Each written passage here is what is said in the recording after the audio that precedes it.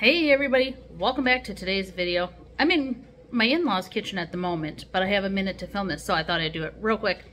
When we get home, actually, it is hotter than hot here in Wisconsin today, so once the sun goes down and it cools off a bit, I am going to make dog food. We have to make homemade dog food for our dog. He has allergies, and he's just picky and spoiled, okay? We started this when we first got him when he was a little puppy, and there's no going back. He won't eat the kibble unless it's got special stuff in it. Anyway, we've tried a million different ways and concoctions and how we like portion it and how we serve it and things, but I'm trying something totally new and different today, and I'm gonna make dog meatloaf, and we're gonna give it a try. So I figured I would bring you along. I've made a couple other videos of dog food that we've made along the way too, but this is gonna be a little different. So when we get home, we're gonna pull out a couple different things and mix it together. So far my plan is I have a 5-pound brick or tub of ground pork. It was on sale at our discount grocery store for 99 cents a pound. So 5 pounds of pork for $5.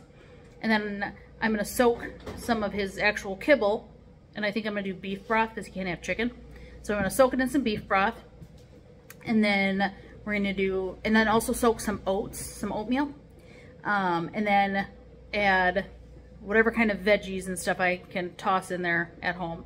So, and then I'm gonna make it into like a meatloaf, like a giant like sheet pan kind of meatloaf. And that way I can cut in like perfect portions. And then it's a little bit easier and I think cleaner to serve it to him. What we normally do is we put them in, we use like sandwich bags. So I kind of portion out the meals because different people feed him. Myself, one of the twins, my husband, different people feed him. And so this way, by portioning it out that way, 1, he gets the same amount each meal. And then 2, I know how many meals and days worth of food he has until I have to make more. So this works really well. I'm having my second rib removal surgery coming up next week. So I want to get enough food made for him for at least 2 weeks ahead. So at 2 weeks after surgery, nobody has to think about feeding him for a while. He just has his food. So we bag up and keep a couple days worth in the refrigerator, and then we put the rest in the freezer and pull them out as we need them. So that's the plan. As soon as it cools off, we're getting in that kitchen and we're gonna make dog meatloaf. All right, we're back. Now I did remember to soak some. Well, no, I didn't remember, so I had to soak more. Anyway, so I had taken the a 5-pound big tub of the ground pork, and I split it into 3 of these 9x13 tinfoil pans. And then I have 2 cups of kibble, and then just water till it got covered. So then I'll show you what I'm gonna do with just this first one. So there's extra water and like broth from the kibble. I'm also gonna put about 1.5 cups or so of oats.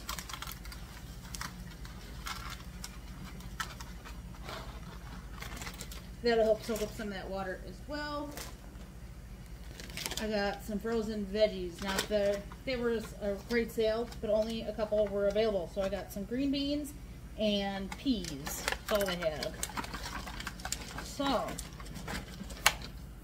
let's see, we're gonna do most of the bag of green beans because I have an odd number. So they're gonna get about 3/4 of a bag, a pound of green beans, an entire, is this a pound? 12 ounces of sweet peas.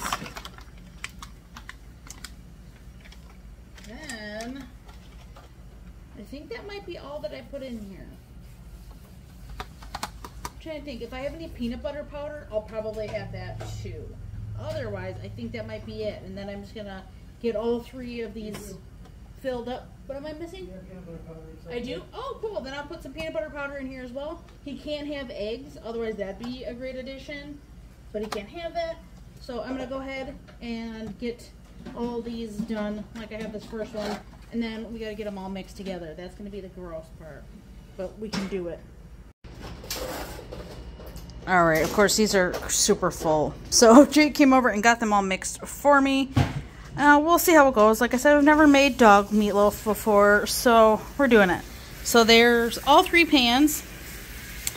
And we're going to get them in the oven at like 400 and see how long it takes. I don't know. I'm thinking probably 40 minutes, maybe an hour. They're pretty big.